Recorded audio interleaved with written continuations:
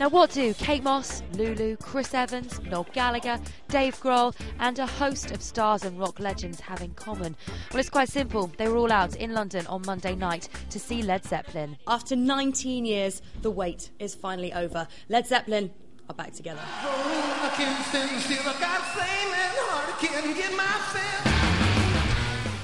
For 2 hours, the 70s veterans powered through classics like Stairway to Heaven, Dazed and Confused and Black Dog.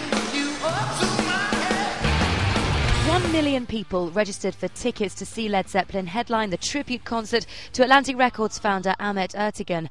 Paolo Nutini was on the lineup too, and he explained the lengths that people were willing to go to get hold of the hottest seats in town. You know, in my later life, I need a kidney. If I need a liver, I can have that. You know, if I get the ticket, you know, I'll be on hold. You know, name my first child after me if I get a ticket for the show. He was joined on the mega bill by legends like Paul Rodgers and Foreigner. Judging by the reaction of the fans, the night was a huge success. As they left the arena, it was impossible to stop them raving about the night. The Led Zepp faithful definitely weren't disappointed. Greatest band ever! Yeah! I'm knocked out, I'm bowled over. They were phenomenal. Amazing, amazing, amazing. You can tell by our voices that it was brilliant.